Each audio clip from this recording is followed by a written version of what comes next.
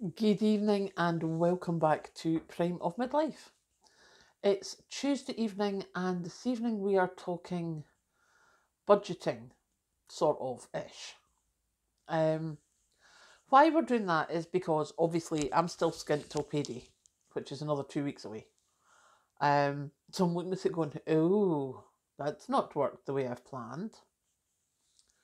And obviously I am okay food wise and such things like that. Although the car's down to its last 30 miles of diesel, so I need to go and put diesel in tomorrow. So the little bit of cash that I had put aside, that's gradually dwindling to not an awful lot now. But the bills are paid, and everything's. I'm not actually struggling, but I'm skint. And I wondered how everybody else deals with that because, as I say, it's not a problem. But I have plans. I want to do things.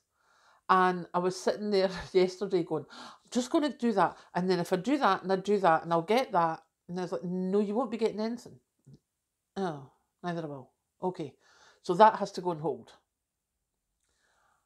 And it's amazing how when you start planning things and you're like, right, I'm going to do this, I'm going to do that.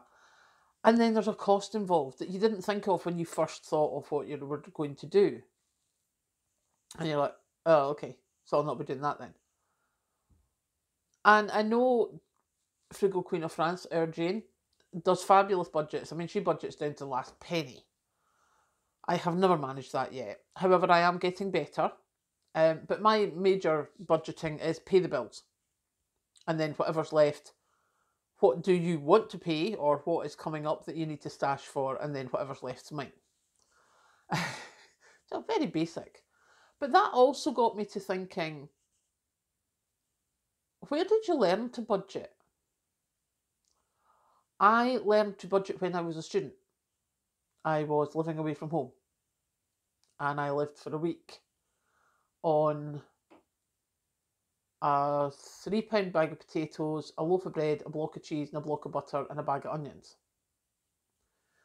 So I had like Laney's potatoes with cheese, toast, cheese toasties, cheese and onion toasties, all sorts of variations like that. Because I was ricked, I was completely skint, and I couldn't get money till I went back home at the weekend. Thankfully, I had a lift home each weekend. But that was how I learnt to budget, because that week I was like, oh, I'm never doing that again, like ever. It's not worked out 100% of the time. There are other times when I have had to call my parents and borrow money in days gone by. However, nowadays we're not too bad. Um, excuse me, but I know there's a lot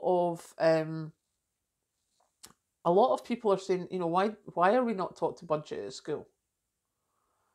Why are we not taught how to deal with such things, as we're growing up?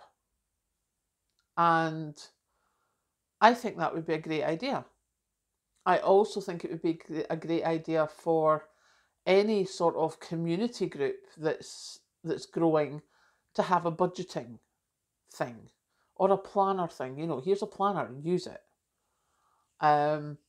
Because as I say, although my planner, I don't use it 100% for exactly as it's set out, I still use all the sections, just not every month.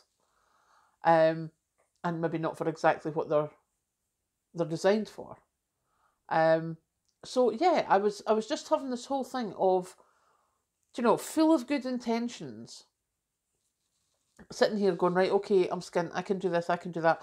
And what I'll do is I'll do this, and I was like, no, I need that. And it's so irksome.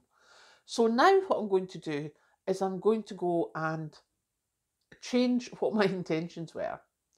And over there I have those trolley things, those little island trolleys that you get in your kitchen. So my mum had one of them, so I brought it down here when we had to sell her house. And at the moment it's covered with a lot of jars.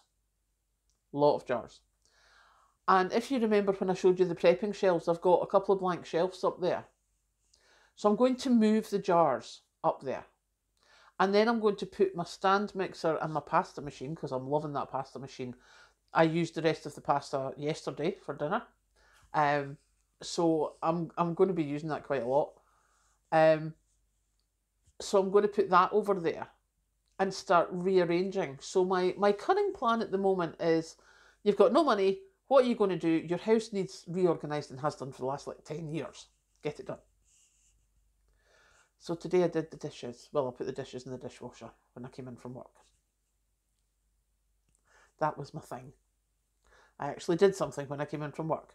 So we're going to try and do little bits and bobs as we go on. And that means that when I do get to the glorious payday, I will be more able to decide what I need and what I want. Because you can't always have what you want. But it would be quite good to have what you need. And that's the plan. So at the moment, if I was looking at my needs and my wants, I don't actually need anything apart from diesel. My wants are a whole lot different. But I think as you get older, you realise that, you have to be more sensible about this. So yeah, that was my thought today, was, all these good intentions I had.